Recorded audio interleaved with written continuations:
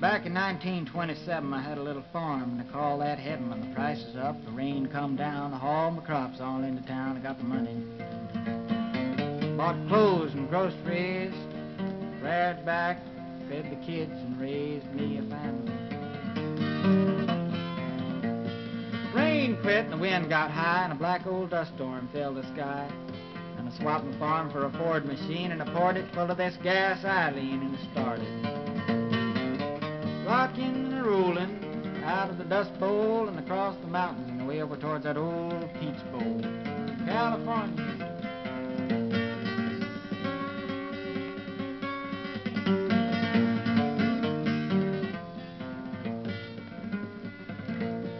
Way up yonder in the mountain road, I had a hot motor and a heavy load. And I was going pretty fast, it wasn't even stopping, just bouncing up and down like popcorn popping.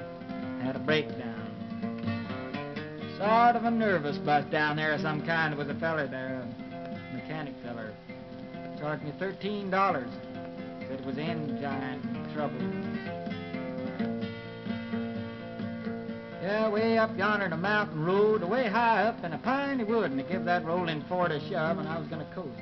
Whereas I could commence to coasting. Picking up speed. Was a hairpin turn. Didn't make it. Man alive, I'm telling you, the fiddles and the guitars really flew. That Ford took off like a flying squirrel, and it flew halfway around the world. Scattered wives and children all over the side of that mountain.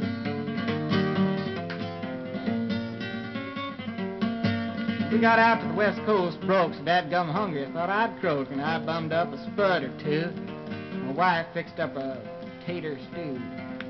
We poured the kids full of it. It's a mighty thin stew, though you could read a magazine right through it. I always have figured that if that stew'd have been just a little bit thinner, some of them there politicians could have seen through it.